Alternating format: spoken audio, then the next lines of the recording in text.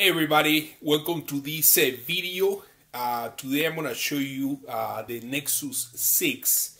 I was able to spend some time playing with this phone, but the main reason I want to do this video, guys, is to clarify or to clear the concerns from a lot of people about the size of the phone. A lot of people are making comments saying that the Nexus 6 is too big and it's huge and all that.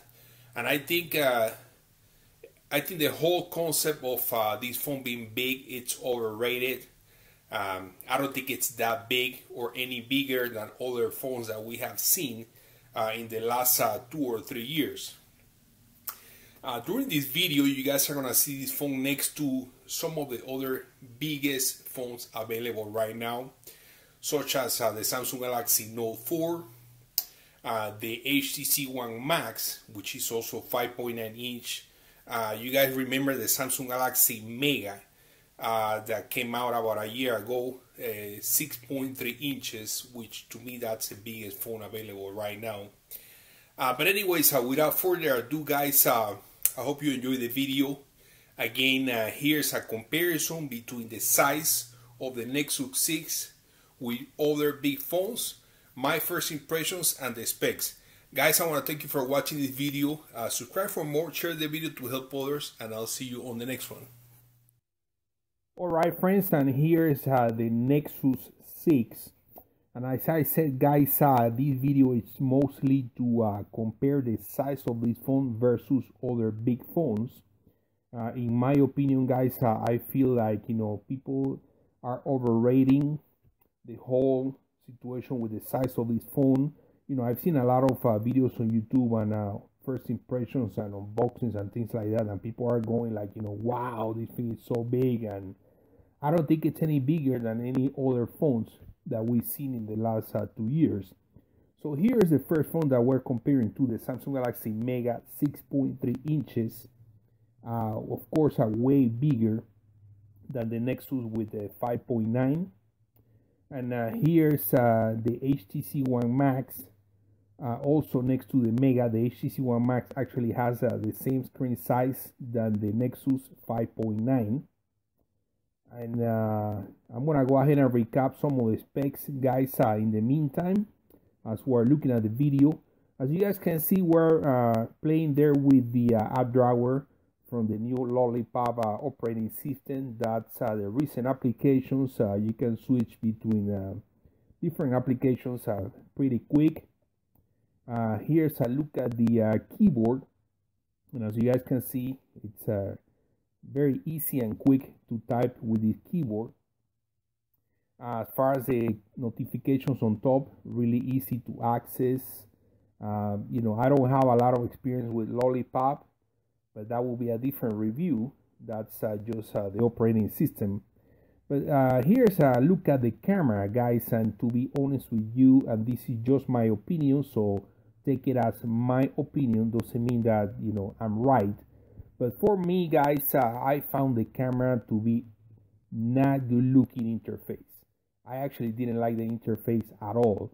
There is a front facing camera, and to be honest with you, I found the interface very plain, very, I don't know, not good looking in comparison to the interface that we see on the Samsung Galaxy phones, or even the LG, or even the interface from the cameras on the HTC phones. I didn't like this interface at all. That's not to say that the phone won't take good pictures or video, because it does take pretty good pictures and videos. But as far as the actual interface, I wasn't happy. So that might be a reason for me to not buy this phone unless I download a good camera from the market. There is a Samsung Galaxy S5 with 5.1 inch versus the Nexus 6. And guys, we have an AMOLED display with Corning Gorilla Glass. Resolution is 1440 by 2560 pixels, 5.9 inch screen size, 493 ppi or pixel density. As far as the pixel density, this is actually less than the Note 4 and the Droid Turbo. As you guys can see right there, there is the Note 4, And this is why I was saying that people are overrating the size of the phone. As you guys can see next to the Note 4, pretty much is the same size as far as the body of the phone. The screen on the Nexus is of course a little bit bigger with 5.9 versus 5.7 on the Note. But the actual body of the phone, the size, it's about the same, just a little bit taller than the Note 4. Looking at the back of the phone, to be honest with you, I actually really like the design. I like the Nexus logo on the back with the Motorola. Here is again next to the HTC One Max. Now pay attention when I put both phones side by side, where the screen starts and ends on the top. They have the same screen size. Of course, the HTC One Max is taller because of the boom sound speakers that we have on the top and on the bottom. And speaking of the speakers on the Nexus 6 are very loud, and it also comes with dual speakers. There's a speaker on top and a speaker on the bottom. As far as the memory, guys, this is something important to mention. The phone comes in 32 GB or 64 GB. There is no option to add a micro SD card, so you're gonna have to make a good decision, because either you get 32 or 64 and that's all. As far as the RAM, it comes with 3 GB of RAM.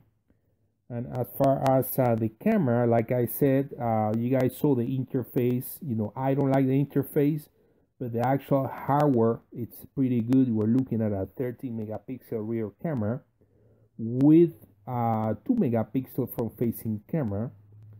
As far as the operating system, as you guys can see, you can close the recent application by swiping your finger, and this is Android 5 Lollipop. This is the first phone that offers the new operating system, but to be honest with you, I wouldn't necessarily buy this phone because of that, because all the Galaxy phones and some of the Motorola's are gonna get updated to the new Android 5 Lollipop. I believe it's in January 2015. And here this application that allows you to open, edit, and create office documents. We're looking at this Excel sheet. That's actually pretty cool. Continuing here, guys, with the specs, we're looking at a Snapdragon 805 processor, quad-core 2.7 GHz, which is the same processor that we see on the Samsung Galaxy Note 4 and also on the new Motorola Droid Turbo. And as far as the battery, we're looking at a 3220 milliamp battery. This is actually the same battery size that we have on the Samsung Galaxy Note 4.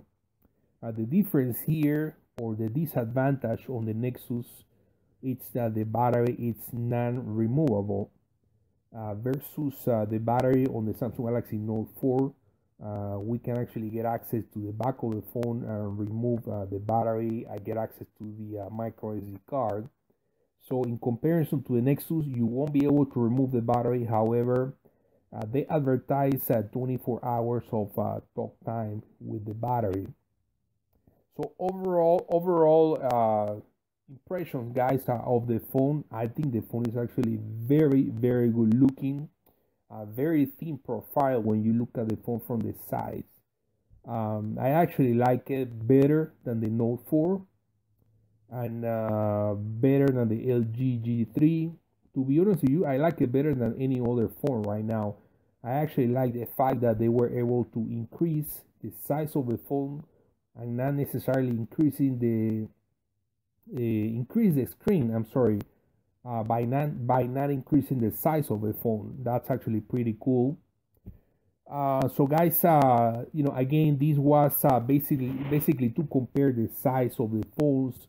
Like I said, you know, I think a lot of people have been confused and a little bit of concern with the fact that this phone might be too big. You know, if you are considering, or if you own a Samsung Galaxy Note 3, let me tell you right now, you guys saw it on the video, this phone is no bigger as far as the body than the Samsung Galaxy Note 4. It's the same thing pretty much, but you're still getting extra screen. So guys, I want to thank you for watching this video. Subscribe for more. Please go ahead and share the video to help others. And like I said, my first impression of the phone looks super nice. I'm actually considering getting the Nexus 6 as for my next phone. So guys, thank you, and I'll see you on the next one.